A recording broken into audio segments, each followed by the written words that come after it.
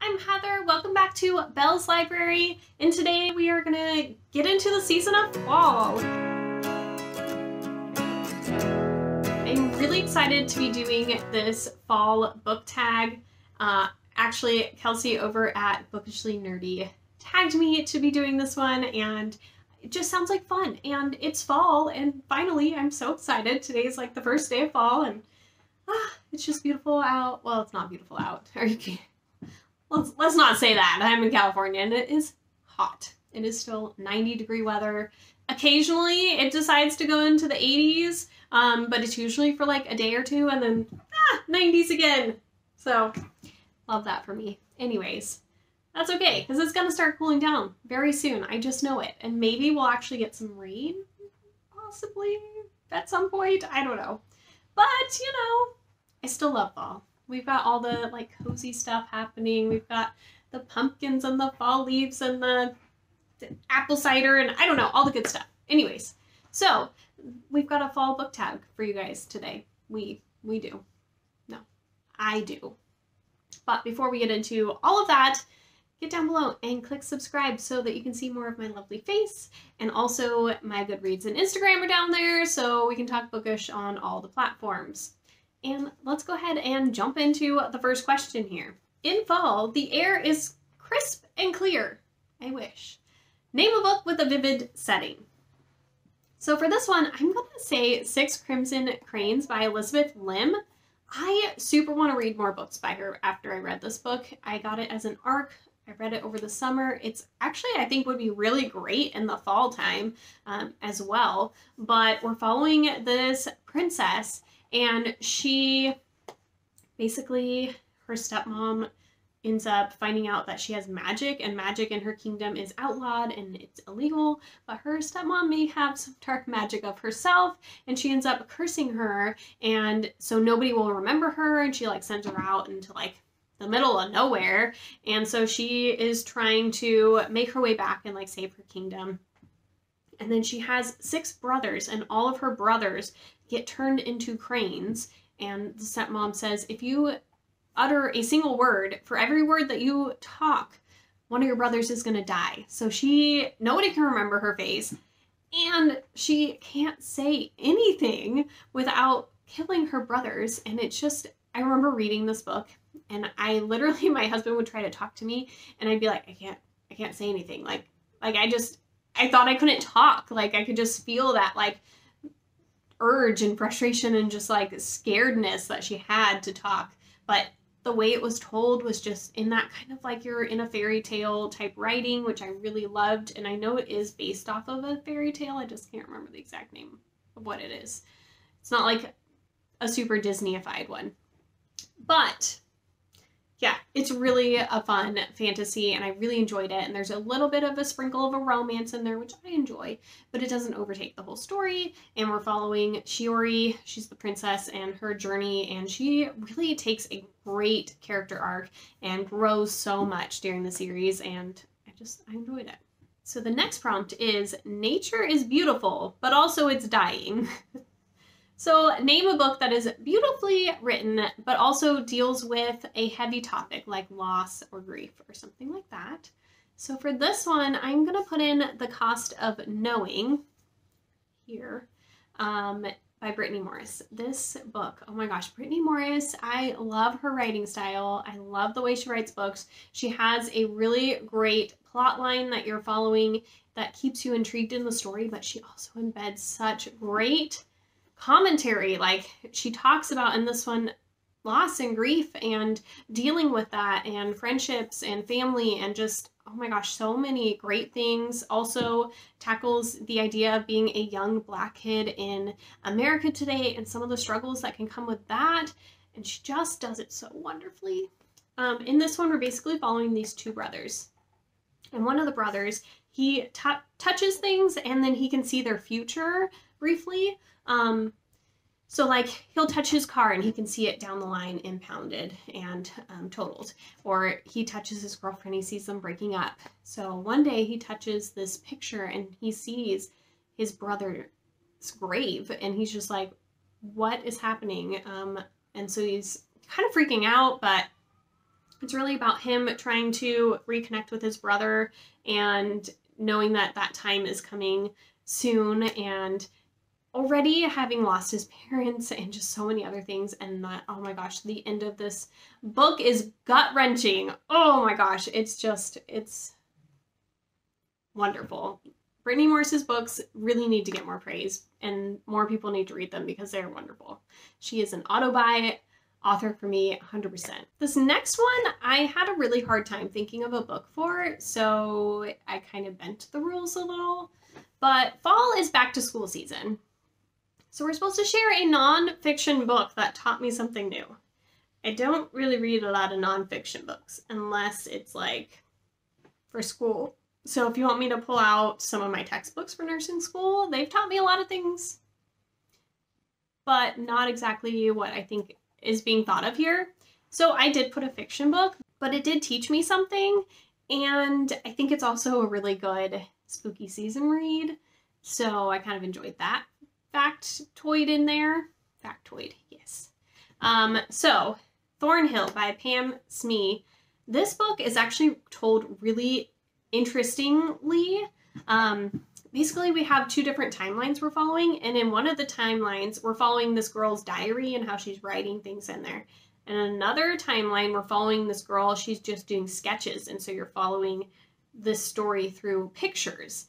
And one of the girls went to this school, or it's not a school, it's like a foster youth home kind of thing, with a bunch of girls, and she's like getting really heavily picked on and bullied by the other kids, and so she's writing about that. And then the other timeline is this girl years later, like it's been like a few decades or something, she moves into this house that's right next to where Thornhill used to be, and it's like this dilapidated building, but she keeps seeing this girl in the window, and she keeps like going over there, and she's trying to talk to this girl and like connect with her. And so we're finding out a little bit more about what happened to Thornhill leading up to when it closed, to this girl, and then also this new girl who is there, and we're learning about her and her trying to connect with this other girl. And it is such a great book talking about bullying and how that affects people, and I just feel like it taught me a little bit about that, and kind of had a good discussion piece there, but also has some haunted kind of spooky vibes. So in order to keep warm, it's good to spend time with those we love. So in this next book, we're going to name a fictional family, household, friend group, that kind of thing that we'd like to be a part of. Well, hello, Mr. Tim Tim. He wants to say hi. So for this one, I actually went with Harley in the Sky by Akemi Dawn Bowman. I read this one as part of my Circus Books vlog that I put out, and really enjoyed it. And there is a really fun friend group, but there's also some family aspects to this that also play into this story, which I really enjoyed.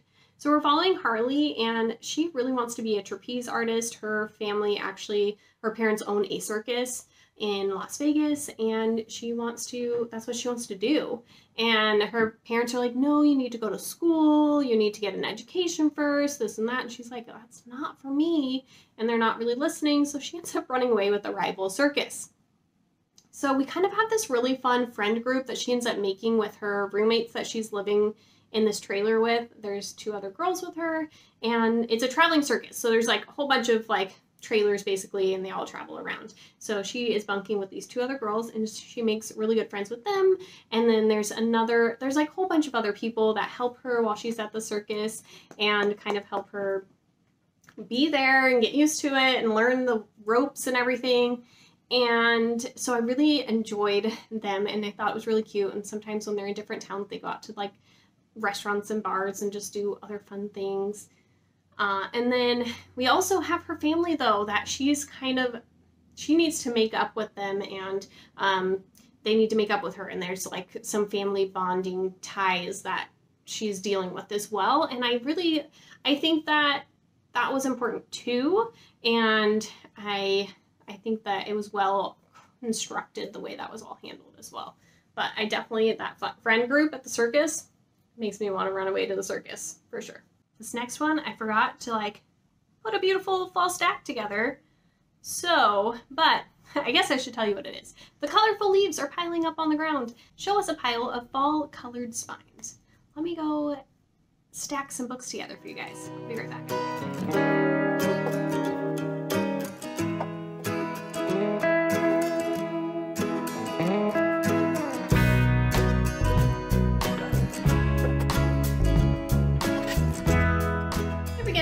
There's a cute little fall stack for you guys. Ta-da! Fall is the perfect time of year for some storytelling by the fireside. Cherry book where somebody is telling a story. The first book that popped into my mind on this one was The 7 Husbands of Evelyn Hugo by Taylor Jenkins Reid. I really need to reread this one. It broke my heart when I read it. It was so beautiful and wonderful, and I just adored it. So if you haven't heard about what this is about, it is a very popular book, I feel like, on BookTube. But we are following Evelyn Hugo as she is telling her story to a reporter, and she tells it through her 7 husbands. Like, that's each period of her life is through each of these husbands, and you're trying to, you know, find out more about her and her storyline and who the real love of her life was out of these 7 husbands. And it's just, you get so connected to her, and then there's just like twists at the end that you're just like, I wasn't expecting that, and you're just like, you're just so invested in her life that it hits you and you're just like, no, what? Anyways, I adored this book. It's one of my all-time favorites, and yeah. So this is going to go in there because she is telling a story. The nights are getting darker, so we're going to share a creepy, dark read. And for this one, I am going with Horror Store by Grady Hendrix. And this one is a kind of haunted IKEA story, basically. So I love the setup of this. He's got like these creepy like pictures going on here, and on the back it's like gross looking, and you're just like, how'd you turn into that? But it's set up like an IKEA store, and you've got Orsk is what it's called. So you got a map of how to get around the store, and he lays it out really adorably cute. Each of the chapters is titled after one of their furniture items, and then he's got like his name badge for his little author about. But we're basically following this manager at the store, and he recruits a couple of the other people that work there, and they're going to stay the night in the store because every morning when they come in, something weird has happened in the store. Like the sofa got ruined, or I don't know, there's always just some kind of vandalism or something going on. So they're going to stay the night and try and figure out what is happening and who's doing it. And then during the night, like, things go very weird and wrong and very haunted-ish. So I'm not going to say more than that because I don't want to give anything away, but yeah, it's kind of creepy, but it's also fun because there's like some other humor in here, but it's also kind of gross. Like, I definitely remember some scenes where I was like, that's kind of gross. So Grady Hendrix kind of has that. He doesn't overdo it, I feel like, but he has a little bit of it. The next one is that the days are getting colder, so let's name a short, heartwarming story that could warm somebody up. And for this one, I just recently read the first 2 books in the Tea Dragon Society graphic novels, and I'm hoping to get to that 3rd one really soon because, oh my gosh, that is exactly what I was thinking. I was like, they're a short graphic novel, but they're so heartwarming. Like, if you want something that's just gonna like make you smile, read these little graphic novels about these little cute tea dragons, and it's just adorable. Basically, you're following this girl, and she finds out about these cute little tea dragons, and they're like little dragons, and they're each, like, it gives you kind of their unique personalities and how they like to be treated, and it's adorable. They have like little tea leaves on their horns or something, and then you can make tea from that. But they are very particular about their care, and so she's learning about how to care for them, and it's just so cute. So cute. So fall returns every year. Name an old favorite that you'd like to return to soon. So for this one, I was thinking like, not like old as in I've read it in the last couple years, but like, let's go way back, like an old favorite, right? So for this, I pulled out I just recently picked up a bunch of Nancy Drew books, and I feel like they're perfect for fall because mysteries are just great for this time of year. And I really want to read some Nancy Drew books again and just remember what they were like, because I loved reading them when I was a kid. And so I've got The Clue of the Leaning Chimney, The Ghost of Blackwood Hall, Mystery of the Moss-Covered Mansion, The Haunted Showboat. I feel like I remember this one a little bit. The Hidden Staircase, I feel like, is a very popular one. This is number 2 in the series. And then The Clue of the Dancing Puppet. So I've got a few, and I think it would be really fun to read some of these as well for this time of year. I think they'd be really cute. Number 10 is fall is the perfect time of year for cozy reading. Yes, yes, yes it is. So share some of your favorite cozy reading accessories. Okay, so I am all about just the cozy life when it comes to reading in the fall. I actually like to put some of these little ambiances on. This one's kind of brighter, so if it's nighttime, I'd probably put something on that's maybe got some rain going on or something. But this is my favorite blanket right here. I love snuggling up in this blanket. It's just soft and cozy, and I adore it. I also really love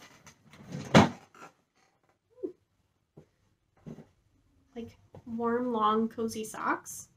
I've got a whole drawer of them over here. Love those. I've got some toe socks and stuff in there as well. So all about that. I have a cozy soft robe. Usually some kind of hot drink. Most of the time it's coffee, but it's later at night. Maybe some hot cocoa. I'm not a huge tea drinker too often, but occasionally I'll do tea. Oh, and snuggly animals, of course. So you just saw my dog Timmy. I also have 3 cats. So somebody snuggling with me, that's definitely happening. Whether it's my choice or not. The cats like to come and curl up on my chest. Timmy likes to snuggle next to my side. So, you know, can get a little snuggly. Sometimes my daughter likes to try and snuggle, but that's not always very conducive to reading because she's very wiggly. And last but not least, spread the autumn love and tag some people. So for this one, I'm going to be tagging Rye over at Rye's Reading Corner and Caitlin E at The Lit Review. If you guys have time and feel up to it, I know you guys really enjoy fall as well, and I would love to see your renditions of this. Otherwise, if you haven't done this and you want to, I would love to see it. So please do consider yourself tagged. And if you guys made it this far and there's a magnifying glass, a little mystery magnifying glass or something, emoji-wise, then throw that down below. I think there is. And I would love to chit chat with you guys if you want to answer some of these questions or whatnot. But I will talk to you guys super soon. And yay, it's fall! Bye, guys.